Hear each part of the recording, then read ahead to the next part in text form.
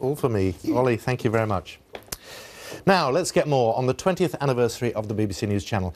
In a moment, I'm going to be joined by two of the launch presenters from 1997, Maxine Mawhinney and Chris Eakin. But first, let's upset them and take a look at them in action 20 years ago.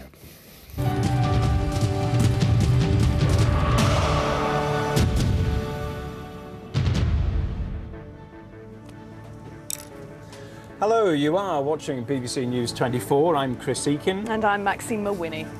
The headlines at 7 o'clock this morning. Right, well, that didn't that surprised you both, didn't it? It's great. It's great to see you both. What were your memories of the start of this channel? That yellow shirt. Yeah, different hair.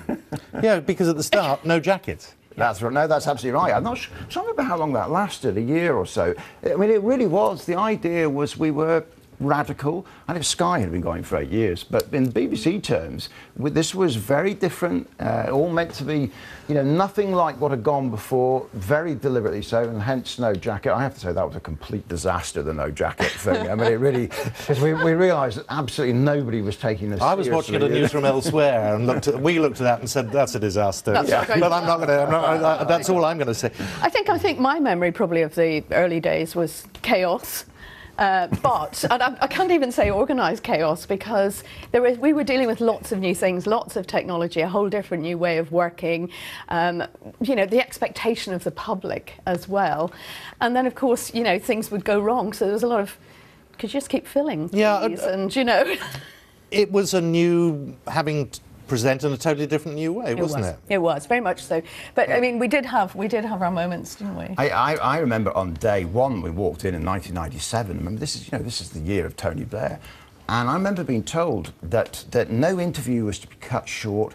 You've got 24 hours. And of course, you know, we know that's not how it works. I mean, I coach people now on how to deal with these things. The first thing we do is say, you have very little time, get your message across. But we were meant to never say, the words they didn't want to ever hear were, that's all we've got time for. Yes, you were never allowed to that say lasted about 2 minutes ago. Well, we had a lot of time. We did actually have a lot of time. There was a lot of time, but there was a lot going on. And actually, this is an incredibly privileged position from which to watch what's going on. And I mean, in both your times, you covered some huge stories, but particularly for you in Northern Ireland. Well, I mean, huge stories from all over the world. And my journalism students sometimes say to me, don't you still want to be out there on the one story? But sitting where you are, Simon, you're covering everything on the world, what's going on in the world all the time.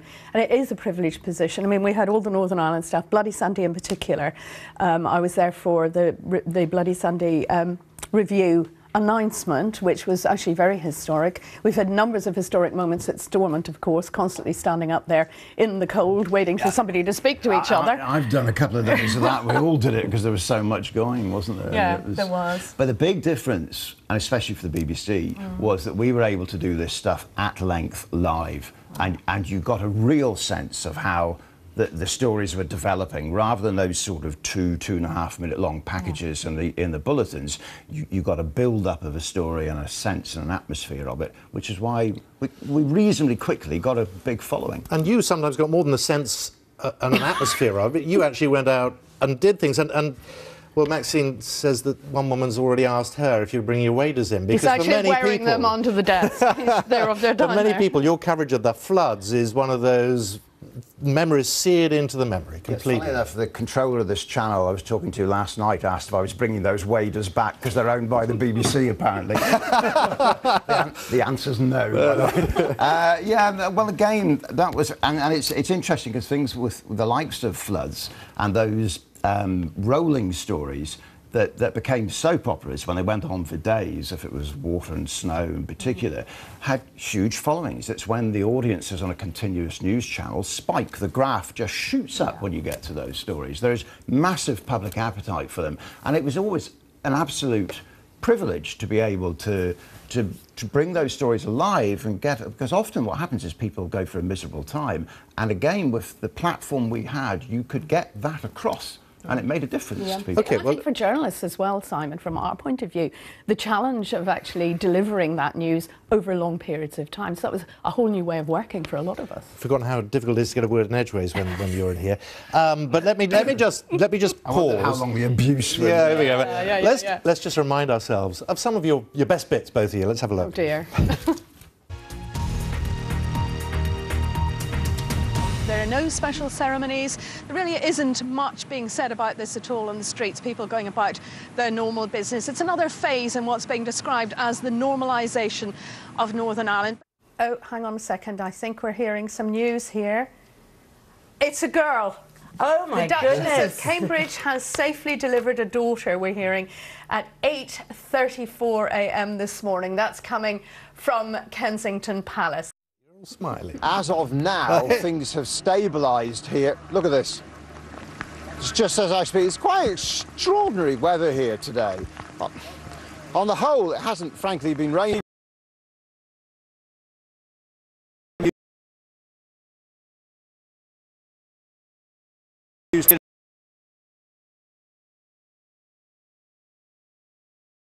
About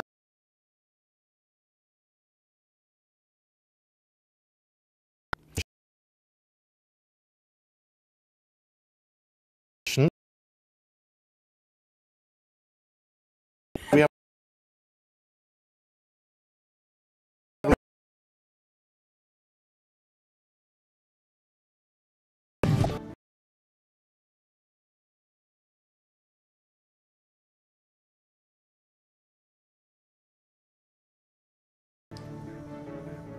Hello and welcome for the first time to BBC News 24. I'm Gavin Esler. And I'm Sarah Montague. we shall be joined by viewers on BBC One when Clive Myrie will have.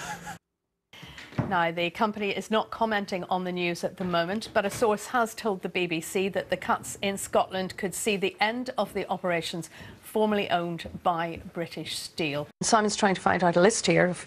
Well, it's drinks like Guinness, it's Johnny Walker, it's Baileys, it's an average Christmas evening for you. Now, coming up in a moment, we're joined by viewers. Done it again. No, it's all gone dark. We haven't got the money for the meter. I don't need one for a broomstick. Now, let's get the weather forecast on. I've lost my microphone. Very sorry. Just talk amongst yourselves, won't you? It's still great to watch. The interesting thing is, I mean, I always think of this a bit like running air traffic control. You're paid for the moments when things go wrong, and it's just with this channel things used to go wrong a lot I thought more. I looked quite cool there when the floor manager came in and then went out again. I didn't blink. Actually, I didn't know he was there. I was going to say he was all behind you. What do you miss most? That's an interesting question.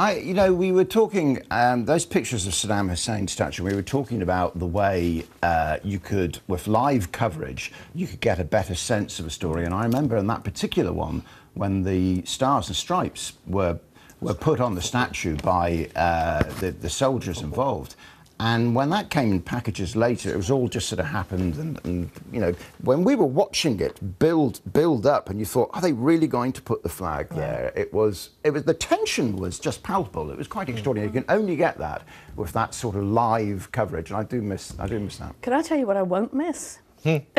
Not sure, but all right. OK, so the royal baby, for instance, and you being a great fan of royal baby stories, Simon, the prelude to that was like 20 minutes of talking to the two guests while we were waiting for that news. And if you've ever waited for a presidential But you're the queen of plane, filling. Well, I am.